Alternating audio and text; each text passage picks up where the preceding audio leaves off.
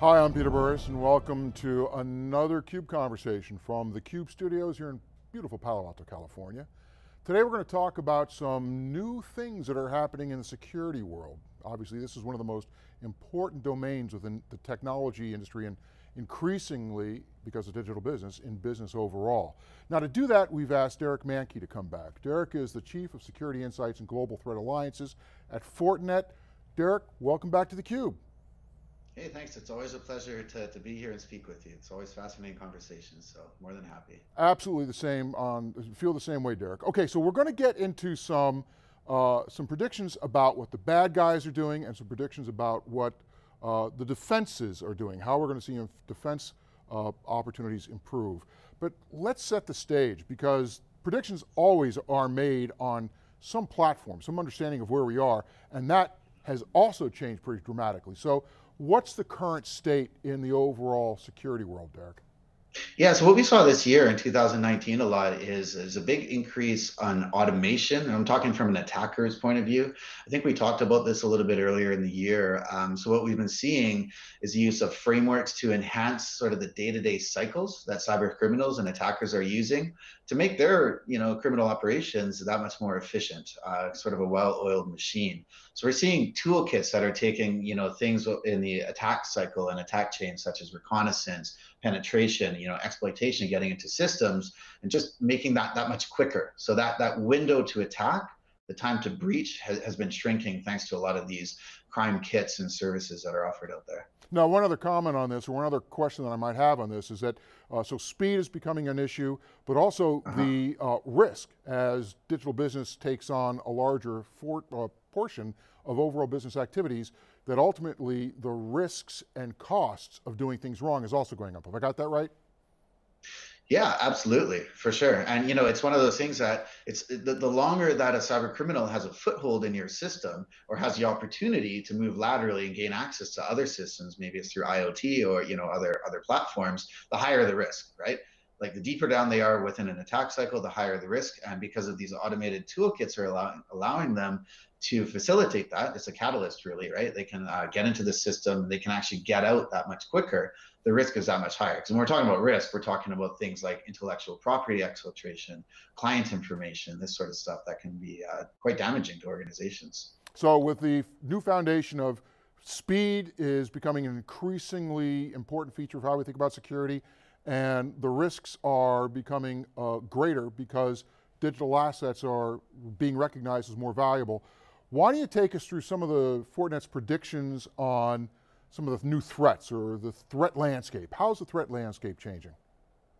Yeah, so as I said, we've already seen this shift in automation. So what I would call the basics. I mean, knowing the target, trying to break into that target, right? When it comes to breaking into the target, cyber criminals right now, they're following the path of least resistance, right? They're finding easy ways that they can get into IoT devices, into other systems.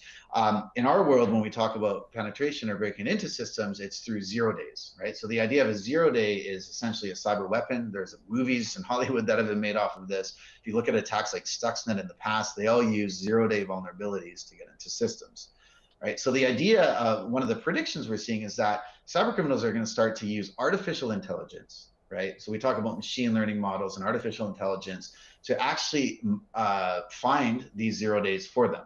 So in the world of an attacker, to find a 0 day, they have to do a practice called fuzzing. And fuzzing is basically trying to trick up computer code, right? So you're throwing unverified parameters at it, you're throwing in unanticipated sequences into code, parameters and input validation and so forth, to the point that the code crashes.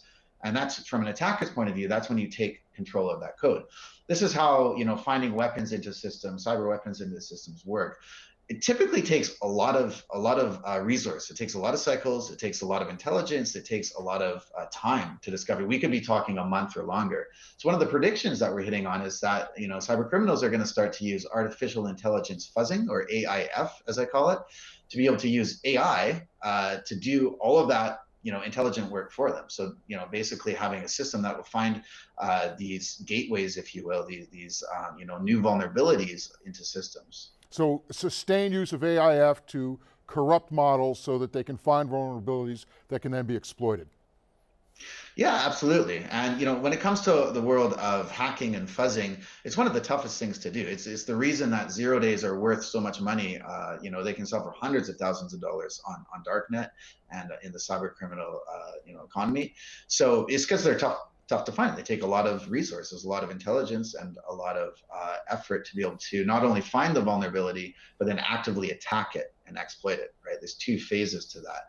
So yeah, so the idea is by using the power of artificial intelligence, that cyber criminals will start to leverage that and harness it in a bad way to be able to not only discover, these vulnerabilities, but also create that weapon, right? Create the exploit so that they can find more, more holes, if you will, or more angles to be able to get into systems. Now, another one is that virtualization is happening with the good guys as we virtualize resources, but is it also being exploited, or does it have the potential to be exploited by the bad guys as well, especially in a swarming approach?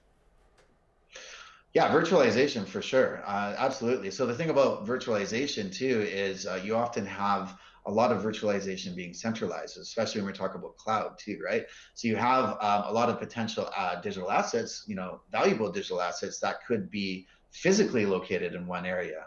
So when it comes to using things like artificial intelligence fuzzing, not only can it be used to find different vulnerabilities or ways into systems, it can also be combined with something. I know we've talked about the concept of swarm before. So using multiple intelligent infected pieces of code that can actually try to break into other virtual resources as well. So virtualization, definitely, because of in some cases close proximity, if you will, between hypervisors and things like this. It's also something of concern for sure. Now, there is a difference between AI fuzzing, and machine learning. Talk to us a little bit Yeah. about some of the trends or some of the predictions that pertain to the advancement of machine learning and how bad guys are going to exploit that. Sure. So machine learning is a core element that is used by artificial intelligence, right? If you think of artificial intelligence, it's a larger term. It can be used to do intelligent things, but it can only make those decisions based off of a knowledge base, right? And that's where machine learning comes into play. So machine learning is its data, its processing, and its time, right? So there's various machine learning models that are put in place. It can be used from everything from autonomous vehicles to speech recognition to certainly cybersecurity and defense, like we can talk about. But the other part that we're talking about in terms of predictions is that it can be used like any tool by the bad guys. So the idea is that machine learning can be used to actually study code, from a black hat attacker point of view, to study weaknesses in code. And that's the idea of artificial intelligence fuzzing, is that machine learning is used to find software flaws. It finds the weak spots in code, and then it actually takes those weak spots and it starts probing, starts trying to attack it, tries to, to make the code crash. And then when it actually finds that it can crash the code and that it can try to take advantage of that, that's where the artificial intelligence comes in, right? So the AI engine says, hey, I've learned that this piece of software or this attack target has these weak pieces of code in it. That's where the AI model, so the AI fuzzing, comes into place to say, how can I actually take advantage? How can I exploit this, right? And so that's where the AI fuzzing comes into play. So we've got some predictions about how black hats and bad guys are going to use AI and related technologies to find new vulnerabilities, new ways of exploiting things, and extracting new types of value out of a business. What do the white hats got going for them? What are some of the predictions on some of the new classes of defense that we're going to be able to put to counter some of these new classes of attacks? Yeah, so that's honestly some of the good news. I believe it's always been an arms race between the bad guys and the good guys, right? That's been going on for decades in terms of cybersecurity. Often, the bad guys are in a favorable position because they can do a million things wrong and they don't care, right? From the good guy's standpoint, we can do a million things right, one thing wrong, and that's an issue. So we have to be extra diligent and careful with what we do. But with that said, as an example at Fortinet, we've deployed our FortiGuard AI, right? So this is 6 years in the making, 6 years using machine learning, using precise models to get higher accuracy, low false positives, to deploy this to production. So, when it comes to the defensive mechanism, I really think that we're in the driver's position. Quite frankly, we have better technology than the wild, wild west that they have out on the bad guys' side.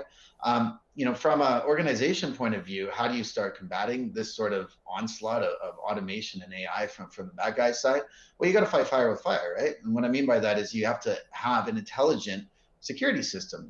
Perimeter-based firewalls and gateways, they don't cut it anymore, right? You need threat intelligence. You need systems that are able to orchestrate and automate together. So different security products in your security stack or your security fabric that can talk to each other, share intelligence, and then actually automate that. So I'm talking about things like creating automated security policies based off of threat intelligence, finding that a potential threat is trying to get into your network. That sort of speed through that integration on the defensive side, that intelligence speed is the key for it. I mean, without that, any organization is going to be losing the arms race. And I think one of the things that is also happening is we're seeing a greater willingness, perhaps not to share data, but to share information about the bad things that are happening. And I know that Fortinet's been something at the vanguard of ensuring that there's even better clearinghouses for this information, and then driving that back into code that actually further automates how customers respond to things. Have I got that right? You hit it dead on, absolutely. That is one of the key things that we're focused on, is that we realize we can't win this war alone, right? Nobody can on a single point of view. So we're doing things like interoperating with security partners. We have a Fabric Ready program as an example. We're doing a lot of work in the industry, working with, as an example, Interpol and law enforcement to try to do attribution. The whole end game, what we're trying to do and the strategy is to try to make it more expensive for cyber criminals to operate. So we obviously do that as a vendor, through good technology, our security fabric, integrated holistic security fabric and approach to be able to make it tougher, for attackers to get into systems. But at the same time, we're working with law enforcement to find out who these guys are, to go after attribution, prosecution, cut off the head of the snake, as I call it, right? To try to hit cyber criminal organizations where it hurts. We're also doing things cross-vendor in the industry, like Cyber Threat Alliance.